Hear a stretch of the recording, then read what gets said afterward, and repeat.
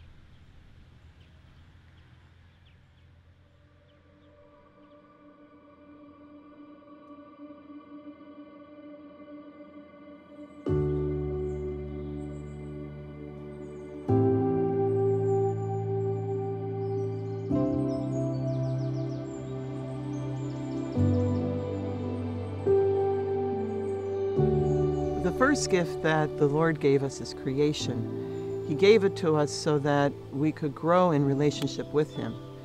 It's like the medium or the way that we work out our salvation. God gave Adam dominion, meaning he would steward his creation according to God's plan. This is creational chastity, to interact with creation as a gift according to God's purpose. When the fall happened, we all developed a desire to dominate. We want to dominate nature for self-gratification and plunder it for our purposes, not God's purposes. Work was given to Adam to tend and till the garden before the fall as a means of growing in knowledge of himself and his Creator.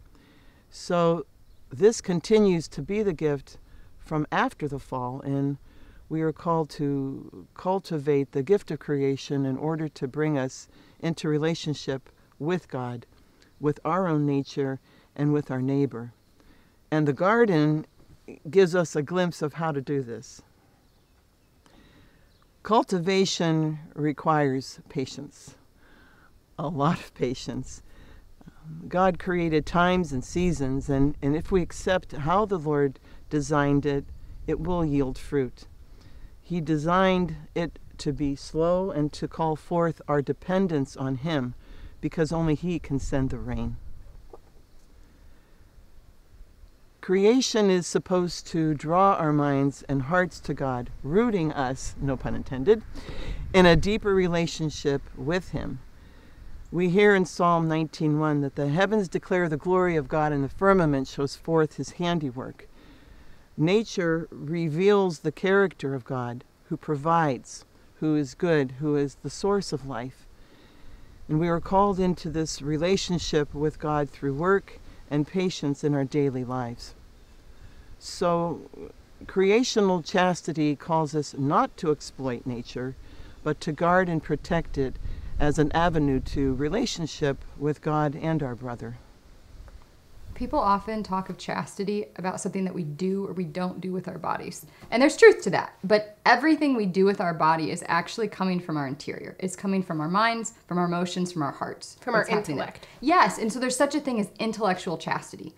Our intellect and reason and imagination are like every other gift we're talking about today, in the sense of it's given to us for God's purpose. It's given to us to lead us into relationship with the Lord, with our fellow man, and with our own self. We see that like we're misusing this gift. We're having intellectual unchastity when we're using knowledge for domination, for control or the illusion of control, for power.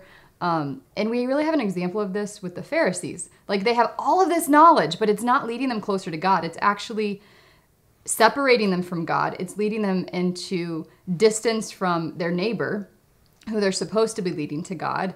It's just like sowing division within Israel, because they're using knowledge for an end that it's not intended to. They know a lot about God without knowing God. Yes, exactly. And we see this very much in how we're interacting with media today. Like, and not just media, but news.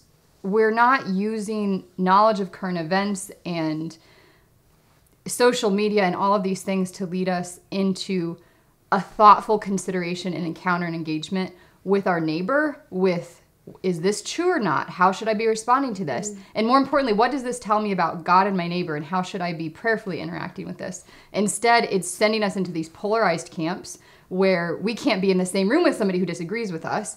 And it's really leading us away from the true end of knowledge, which is communion. You know, when we go online, we're seeing not people, we're seeing images, we're seeing avatars. In other words, we're seeing an object.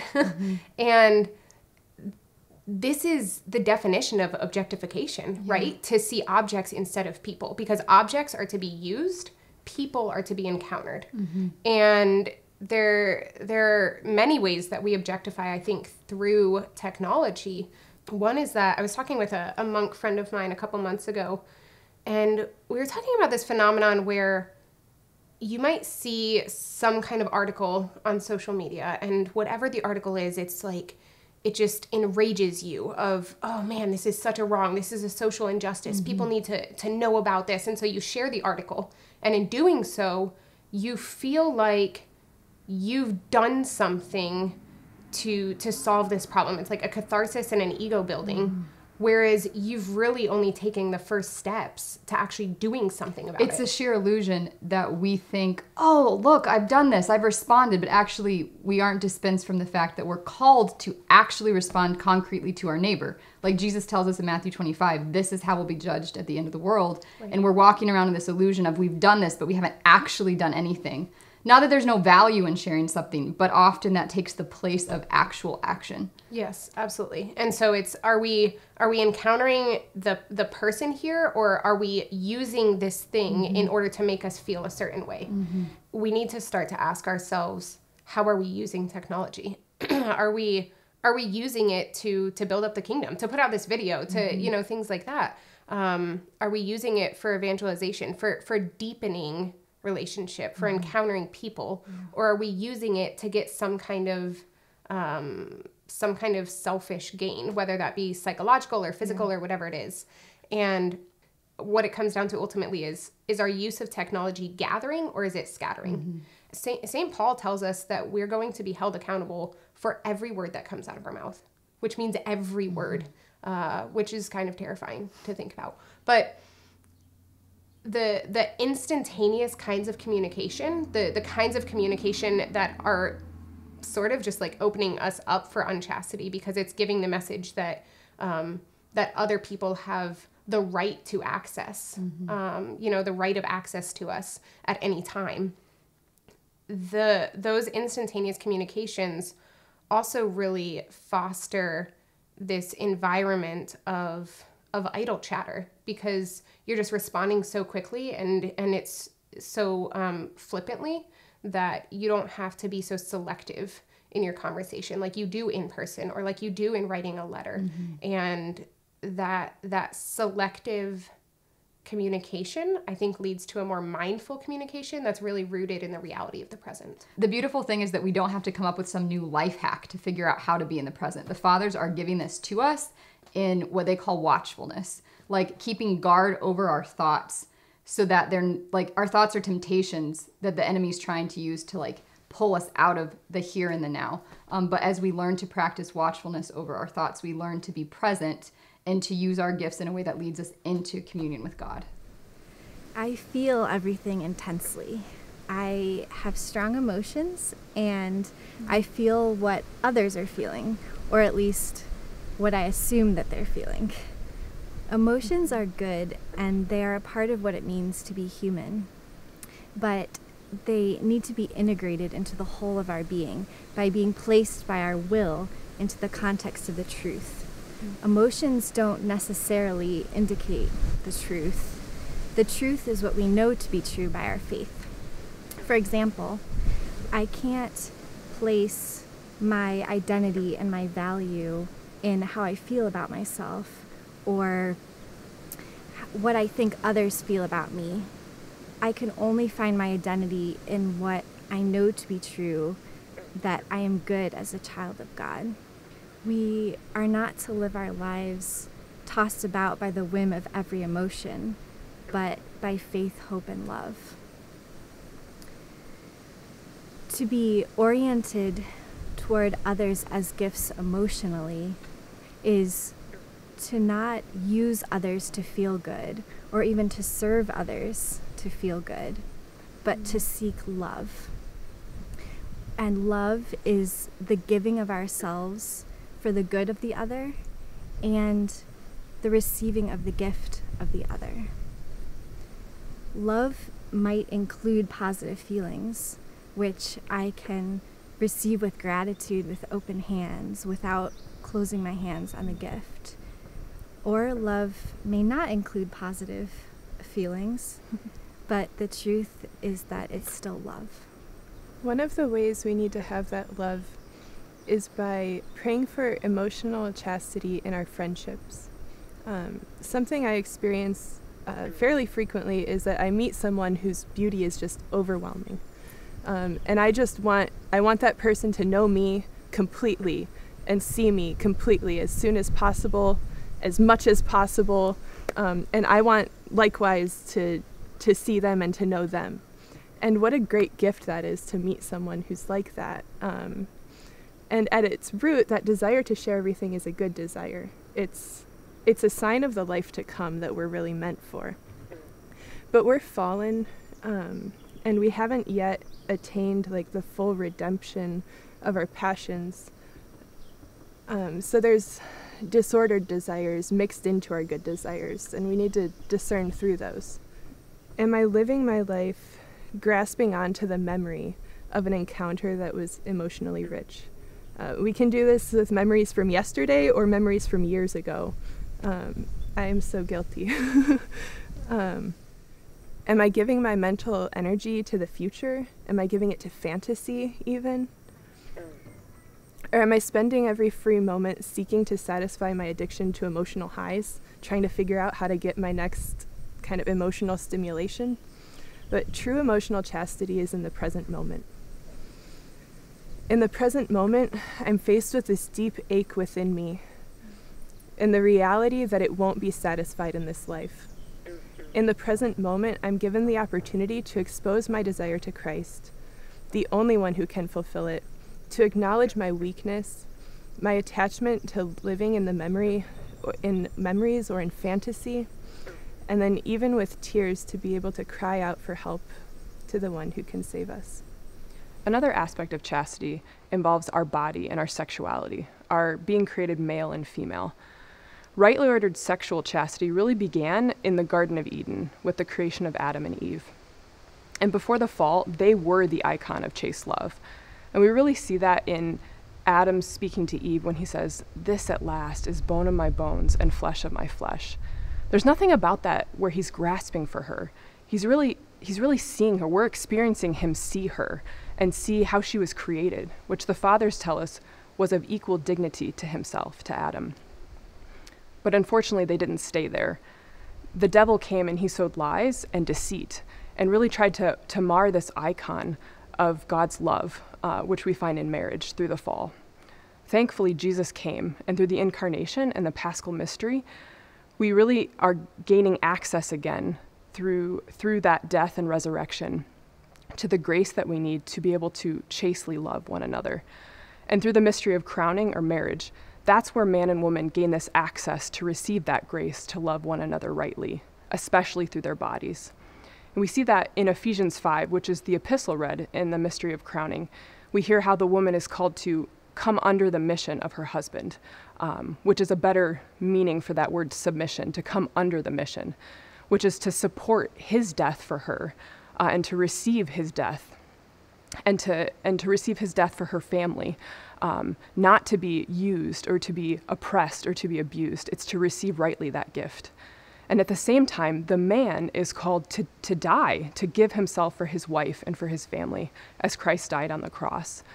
And through this union, we see this medicine of this death to self and this gift of self, which culminates in the sexual union. And when that medicine heals the rupture that we find in marriage, and makes it again this icon on earth of God's love. As the woman is called to come under the mission of her husband, there are some men and women who are called to come under the mission of Christ alone, and that's called celibacy. We give up this greatest earthly gift as celibates, this use of our bodily sexuality, in order to be open and available and empty, in order to receive God's heavenly gift, which we're all destined for, but which we as celibates begin to receive now. As the icon screen is this meeting place between heaven and earth within a church, celibates become this meeting point between heaven and earth within the faithful. We become this reference point for all the baptized, and we show in our bodies the fullness of what it means to live chastely and what it looks like in eternity for us to live chastely with creation, with other people, and also with ourselves. And we witness to this possibility and to the freedom which we find in rightly receiving the gift of our sexuality, but also offering it back to God. And this pours out healing in the whole world. And just as we can't misuse creation, we also can't misuse or objectify other people or their bodies through pornography or sexual sin. But we also can't misuse our own bodies through masturbation. This is really grasping for a gift that hasn't been given. And when we do this, we become like Eve in the garden, and our world becomes as small as the fruit that she clutched in her hand. The deepest place in which we live chastity is the heart. The Song of Songs gives us this image. The bridegroom says of the bride, "You are an enclosed garden, a fountain sealed." So this enclosed garden is supposed to be only for him. It's the place where the Trinity dwells within us. And so to guard this place is what we call spiritual chastity. We have to steward and reverence this garden, to cultivate it, and to be watchful against intruders, against blight that might come, against foxes that would enter the vineyard and spoil it. Guard against the penetration of any voice that isn't the Father's. We also need to guard against comparing our gardens to somebody else's garden, and we think, oh, that one seems very lush, or that one's overgrown with weeds and vines, and they're not tending to it at all. Well, we've just fallen into judgment and jealousy, and so we really need to guard against that. And it just makes me think of how the Lord says to the prophet Samuel, man looks at these externals, but God sees the heart. And we can't judge the other's garden because we can't see anything except maybe the gate. We can't even judge our own garden. We have to trust that the Lord is cultivating that, and our cooperation is to bring it before him. And a big way that we do this is through spiritual direction or confession. Like we bring to our spiritual father or our mother the things, like these are the things that are growing. Are these weeds that I need to tear up and reject? Are these seeds, that like small plants that I need to tend? Is this what I need to nurture? Because the garden is the Lord's, and he's the one who cultivates it. He's the one who plants his word, who weeds out the lies, who waters it, fertilizes it by our trials and our suffering to like purify that dwelling place where he is. And so when we go to our spiritual father and mother, what we're doing is like choking out the enemy's ability to sow prideful delusions and things that would lead us out of communion with the Lord, or even lead us out of our garden. So like we're coming so that in the light of Christ, what he's revealed through his church in scripture, within that light, we can look at the garden and figure out how to tend that appropriately. Yeah, and when you tend plants, what happens? They produce fruit. And so really this fruit that grows in our garden is a gift from the Lord, and not out of a spirit of fear that we don't want to give that away prematurely, but out of reverence for what God is cultivating in us. We really need to protect and guard it. Because we veil what's sacred. Like it's guarding and acknowledging the intimacy of this. We don't put intimacy on display. It's something that's intended for the beloved. And so there's so many different ways that something can invade the garden. There can be those outside voices. We see that so clearly in the Garden of Eden when Eve is dialoguing with the serpent. Well, if he's there or not, he shouldn't be there, but he's there. Well, she shouldn't be talking to him. So that's a voice coming from the outside. We can also wander off and try to leave our gardens and look for him elsewhere. That's another way that we can not guard our gardens. I saw this very clearly once. I was watching two friends have a conversation, and one was excitedly sharing something the Lord had just spoken to her heart, and she's filled with joy and peace, like he said this amazing thing to me. And the other one immediately then interprets it and gives feedback, which was appropriate, but this was just entirely premature. And I just saw this other friend completely wilt. She became confused, she lost her joy, she wasn't sure if that was the Lord anymore. And so that's an example of how we need to cultivate something for a long time before we should share it. And so some of the fruits you see if you're sharing too much or too early is like confusion, anxiety, chaos. All of that is a sign that it was premature to share something. Like a barometer of whether we've been spiritually unchaste can be our lack of peace.